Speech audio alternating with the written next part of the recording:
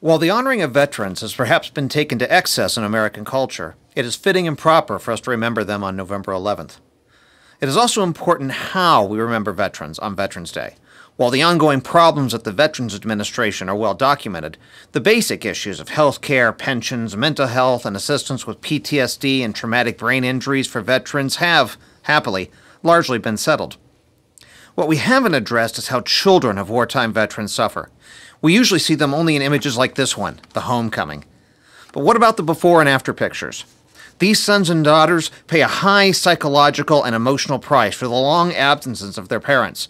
They do so without having a voice. Soldiers enlist. Their spouses and partners make conscious decisions to cope. But children are simply born into these situations of sacrifice. Like their parents, these children serve their country. As we observe Veterans Day this week, it's time for us to think about what we, as a society, owe them in return.